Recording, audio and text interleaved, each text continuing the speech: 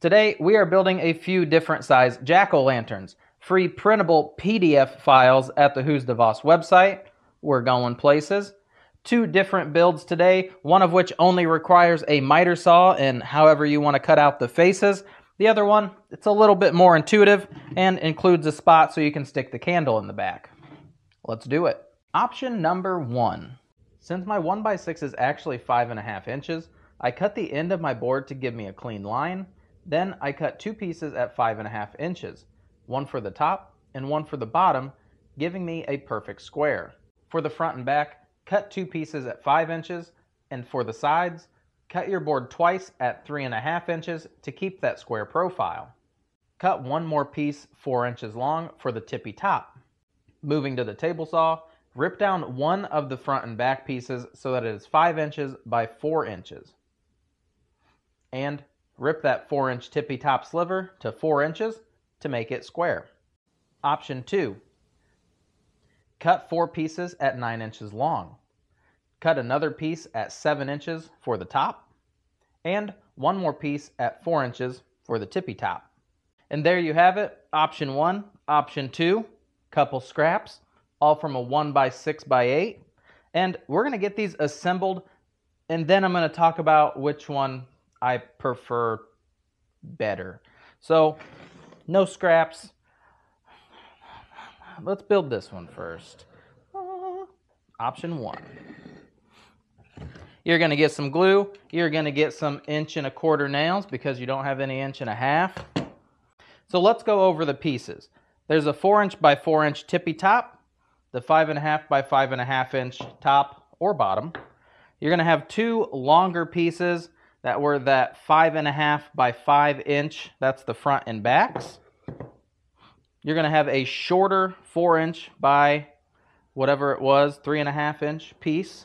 And then the 3.5 by 5.5 total, your other square piece. This piece, I'll go over why it's cut shorter here in a moment. So, to begin assembly, let's start with all the side pieces. Oh, bud. All right, those are not the side pieces. I also didn't sand mine. So we are going to take that first side piece and add some glue. Ooh, look at her already suck that glue right on in. Put them on there good and straight. And fire a few nails. Now with our shorter piece, starting with the long one because then it gives me the room for the shorter piece, we are going to glue the butt end of our shorter piece. And you're lining it up at either of the ends. At this point, it doesn't matter too much. Oh. Embarrassing. Make sure you have it on the right board. It won't fit if you line it up on the incorrect board, like I had just done. Everything is straight onto those.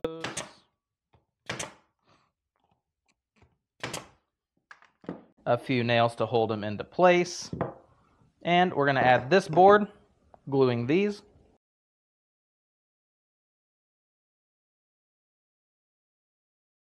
Knocking the burrs off.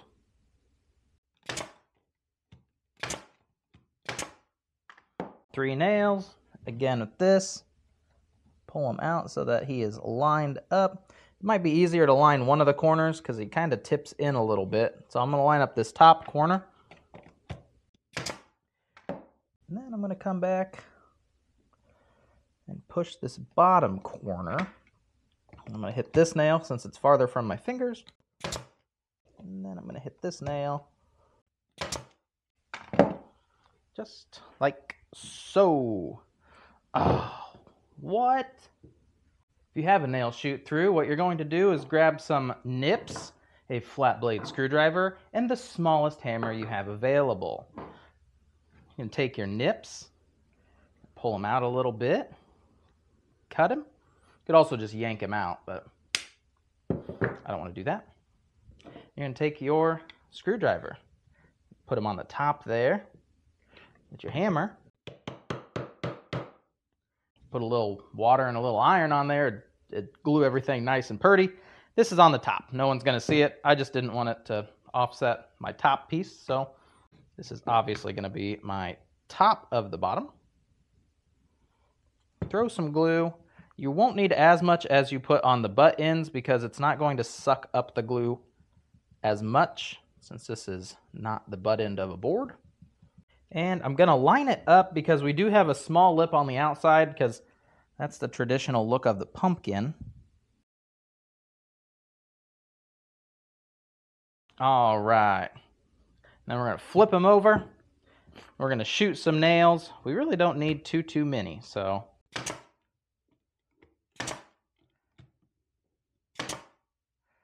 And then don't forget this piece, don't shoot nails into it because it won't hit anything. A few nails in the bottom. We're going to repeat that step for the top, and I do want my butt ends to match like this, not like this. And I actually like to glue these on prior. If you glue this piece on, you could nail from the bottom and you don't have any nails in the top. That's okay. Little bit of glue on there. Again, the butt ends will face the same direction.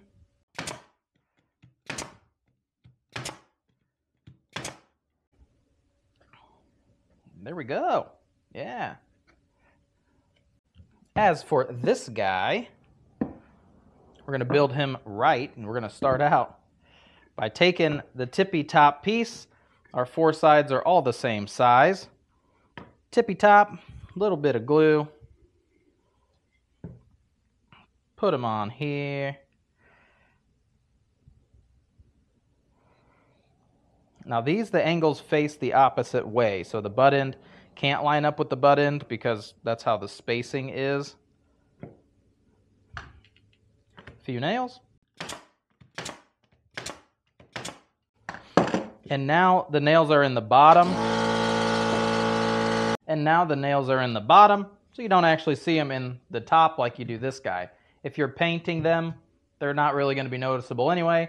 If you plan on staining these projects or leaving them as they are, you might want to put the nails in the bottom. Again, all of my sides are the same size for this. So we're going to take two sides. I'm going to put glue on one of them. Take a board. Ooh. Line them up. Glue them in place. A few nails.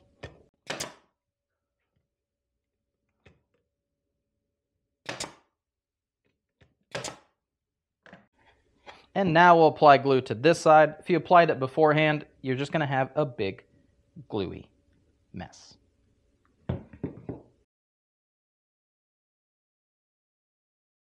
Get them looking nice.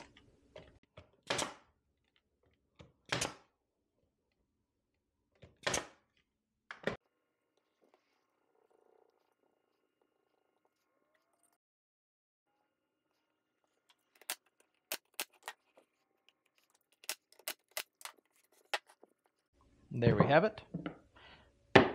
Top board again. Should fit snug as a bug in a rug because we cut it to 7 inches, which is 5.5 plus 3/4 plus 3/4.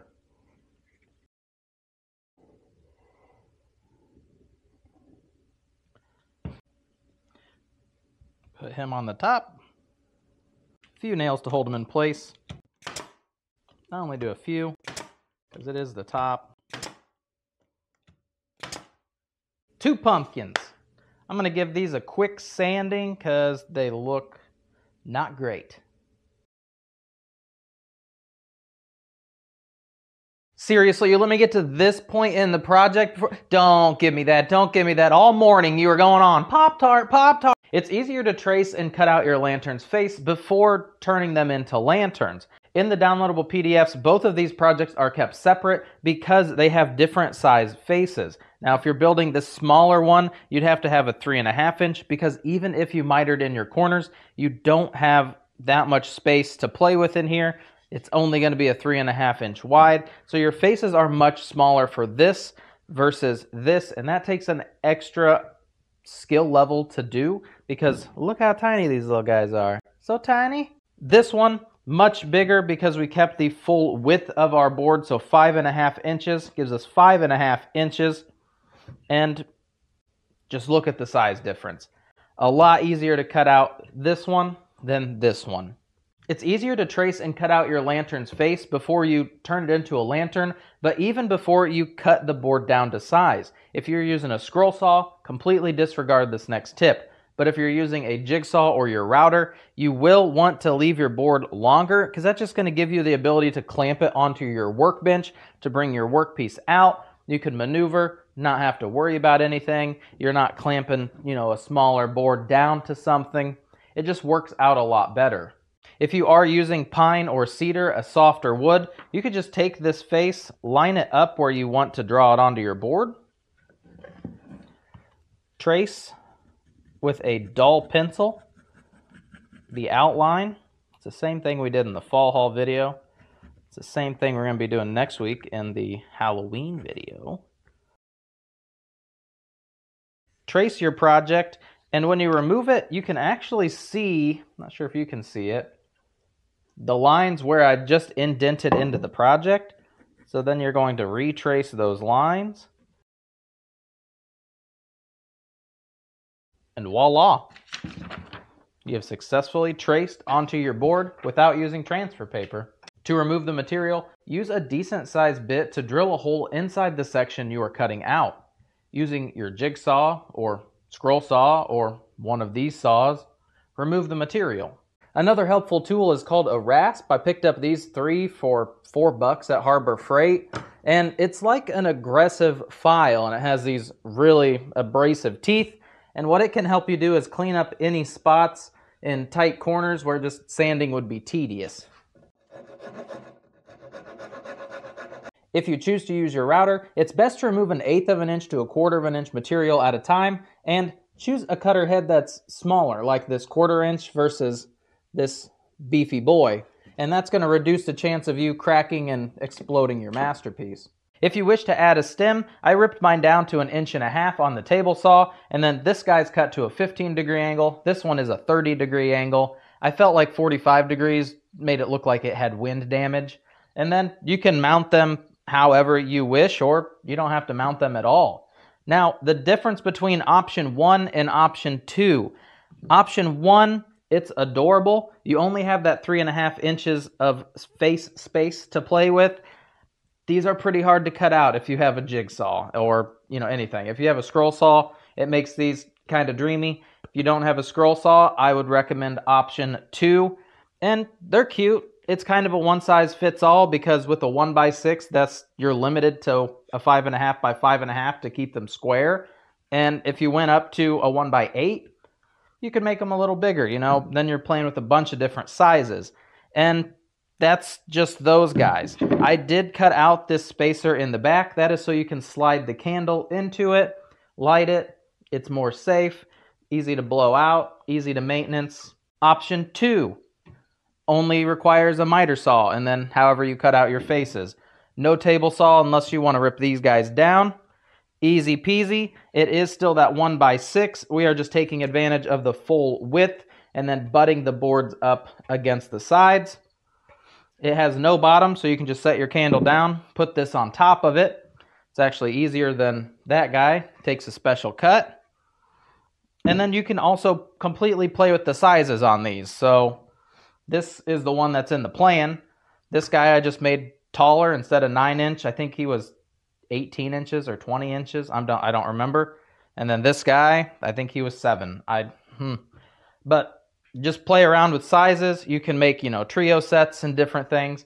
Otherwise, everything for the build is the same. When you put your face here in the center, one little tea light candle at the bottom ain't gonna cut it. So you might think about also cutting in a spot on the back and putting another little board. These are decoration. They are never going to get lit on our back patio. So this, even if you don't want to cut the faces out, you can just doodle them on. Which are my doodles?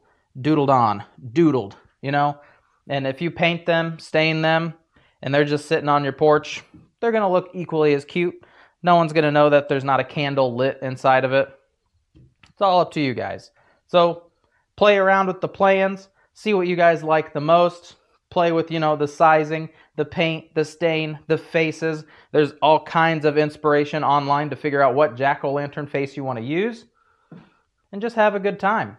Since this guy was a little bigger, I was able to upgrade him from that silly little tea light candle to this. Pink Pony Club, I wanna keep on dancing at the... Hey everybody, thank you so much for checking out this content. My goal is to hit 100,000 subscribers by the end of 2024. So a like would be greatly appreciated.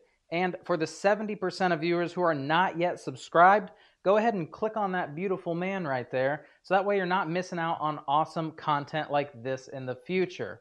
Again, thank you so much. All right, it's over. The video's over. You can watch another one if you'd like. Bye.